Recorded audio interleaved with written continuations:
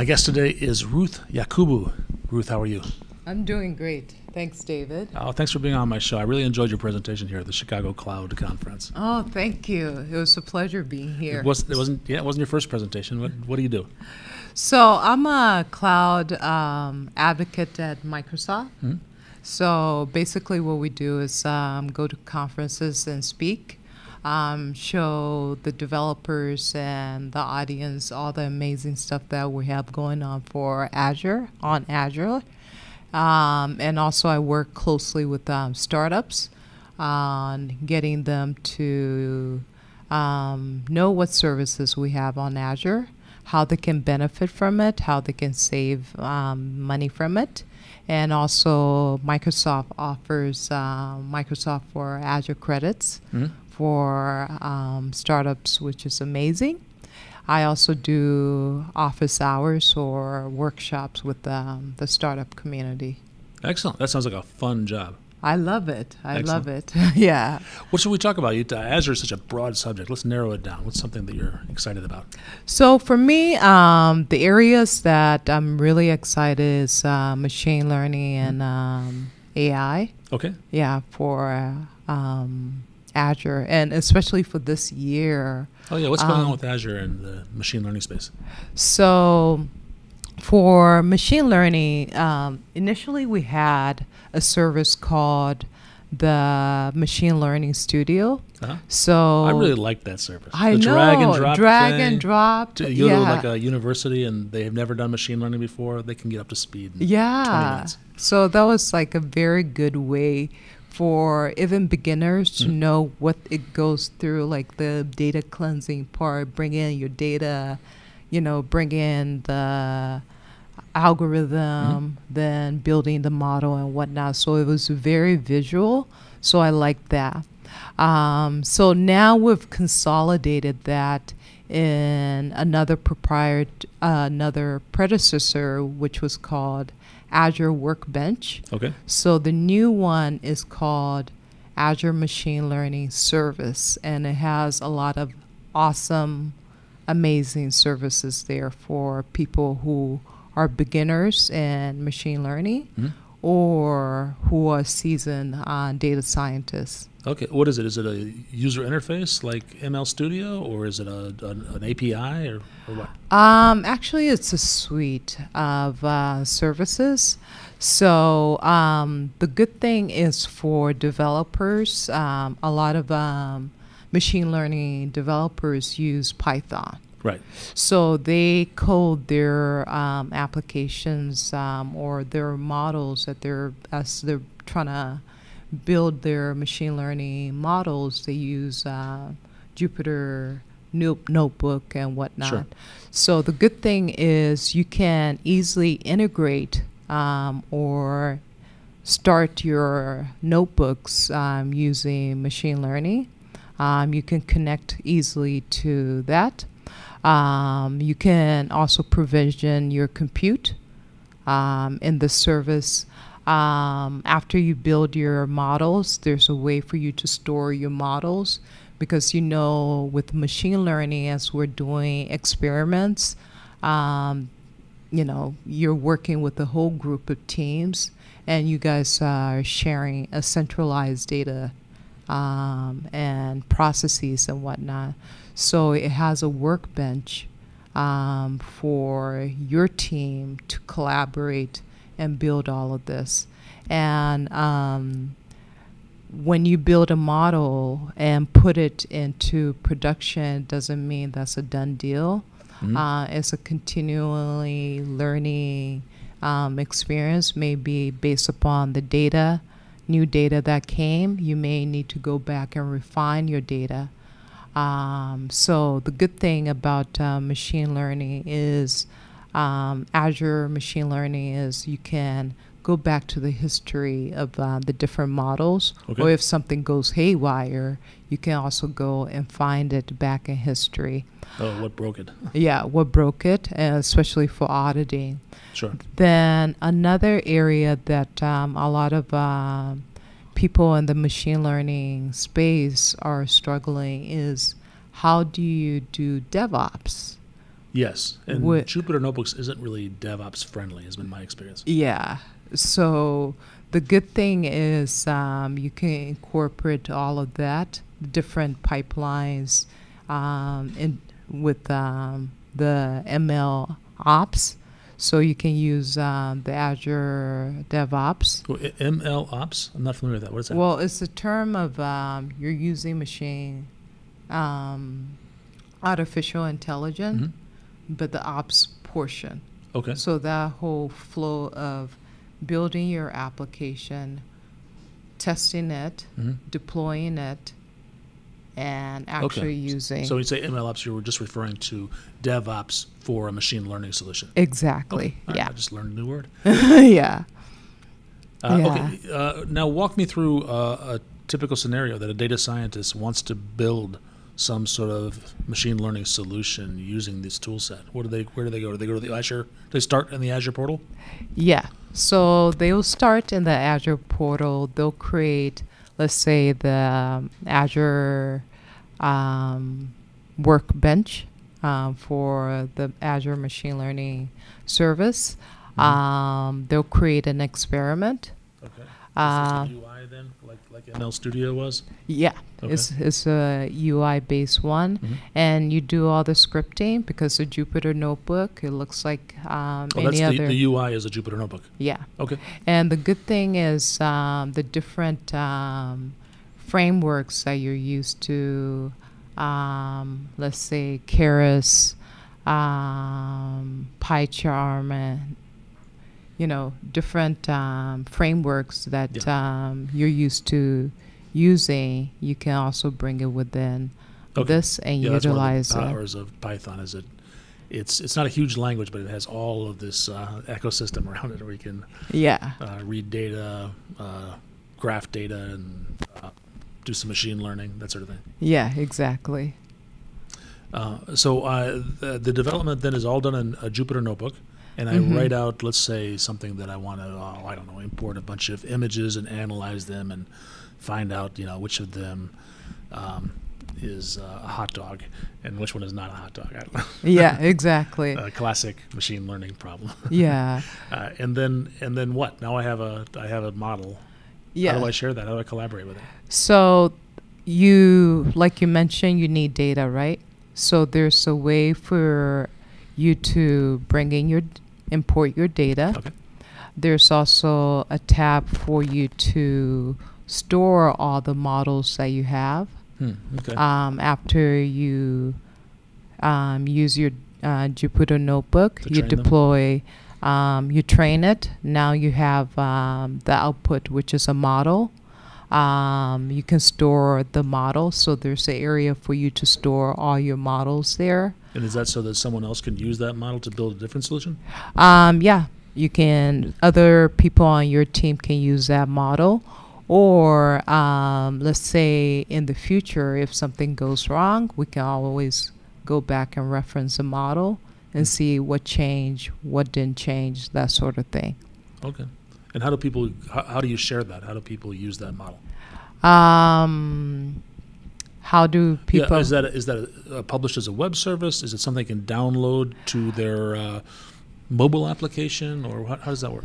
Yeah, so it all depends on what platform that you're using, because there are different formats of models when you deploy a model. So it could be Onyx, it could be another format.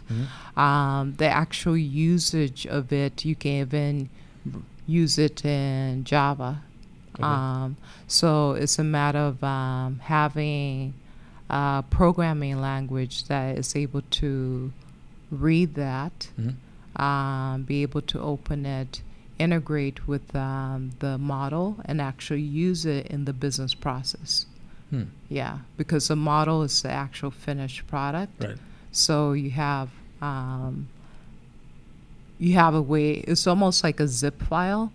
So yeah, when you break it apart and open it to be able to utilize it as API, then you plug in it into your business model, and it's going to be able to work. Okay. You mentioned ML ops. And I always found one of the big challenges with Jupyter Notebooks is getting that code into source control. How does that work? That's a good question because with source control, that's part of the apps. So with Azure Machine Learning, it has pipelines for uploading your application. Oh, these are Azure DevOps pipelines? Yeah. Okay. So you're building the model, you see it working, then you're deploying it, let's say, to an instance and whatnot. Mm-hmm. It's stored there. Anytime there's a new upload, you can also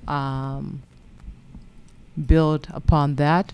But the good thing about the Azure DevOps is stores a history of all your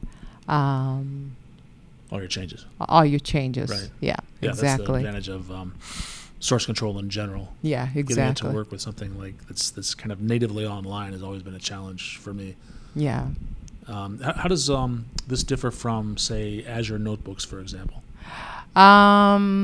Azure Notebooks, I have not used. Oh, okay. Oh, they were just a service that was introduced, I don't know, 2 years ago. Okay. And they're essentially notebooks just hosted in Azure. Oh, got it. I think got that's it. just about it. That's all. If you wanted to create a Jupyter notebook, store it in Azure, you could do that. Yeah. Well, It sounds like this is that plus more, maybe. Yeah, they integrated with that because, you don't necessarily have to create a Jupyter notebook, then bring it in. Okay. From the workbench, you can actually generate a Jupyter notebook and start coding from there. Yeah. And tell me a little about the collaboration. What if you have multiple users on the same project? That's actually the good thing about it because let's say you're working with data. One person creates a model that maybe works and another person creates another model that doesn't work. The question is, okay, what changed? Because you guys are working with the same sort of stuff. So you can look at how they coded theirs, what algorithms they used, that sort of thing. So you have a centralized data. It could be the way they cleanse their data. So what parameters did you feed into your machine learning model in order to train your model, that sort of thing. Another thing that is very interesting for the solution is we also introduce Auto ML now. What's that? So Auto ML is a very useful tool because for data scientists, it may seem like you just upload the code, apply the algorithm, and have a model, AI model, but people don't realize the amount of time it takes to run. You can run a process for like 8 hours. At the end, it's not optimal. You're still not getting like good results. So with Auto ML it's almost like a helper for you. So you load your data, you specify your key parameters and whatnot, you configure the Auto ML settings, and let's say you say, okay, this is a classification model. You run it, and it'll also come up with different optimize, or try different optimize algorithms on it, and it'll come up with the best solution for it. So the best approach to come up with the right answer. So all of that trial and error that a lot of us machine learning people or data science go through, you no longer have to you go through it, but this is like another way to help you because it's trying different it semi-automates that process. Yeah, it's trying different experiments, and at the end, it's going to show you the most optimal one Okay. based upon your data and based upon what your insights you're trying to grab into it. And it will also show you the key factors that maybe you thought this would be a driving factor to make a decision off it, but there were other criterias within your data that I like that a lot. I think drive the that. number one thing that data scientists spend their time on is cleaning the data. And Yeah. the second thing is trying to decide which model to use. And sometimes that's making educated guess, seeing how it works, and then trying another one. It's a lot of trial and error in that. Yeah, exactly. This is a lot of stuff. Is there anything that we haven't talked about that we should have? Yeah, so one thing that's very cool that I like to bring to the forefront is form recognition Yes. that was introduced this year. So you know how we go to doctor's office, we fill out forms, and it feels like we're doing our taxes. I just have a headache. Yeah. But all of that, some person is actually manually entering all the stuff we wrote on paper And that's a headache. into the computer. Yeah. There's a lot of duplicating processing. Yeah. So the good thing is with this AI new service that we introduce is you'll be able to feed in those forms. It extracts all of those data, puts it into a structural form for you, a digitized form for you to store into a database, which I think is very amazing. That is very cool. And actually, that's what I'm flying to Tampa for, is the project using form recognizer. Oh, awesome. Yeah, I think that's pretty cool. Excellent. Where are you going next? You're doing a lot of speaking around the world, right? Right now, I have an accelerator workshop to do Where? with Tech Star Sports. In New York? Yeah, in New York. Yeah. Well, they're based all over, but it's going to be a phone Yeah, call. they have a presence here in Chicago. Yeah, exactly. Excellent. And you have an online presence, do you not? Yeah. So you can find me on Twitter at Ruthie, then my last name Yakubu, Yakubu. That's my Twitter handle. Then you can also find me on LinkedIn, which is Ruth Yakubu. Yeah. Ruth, thank you so much. Thank you, David.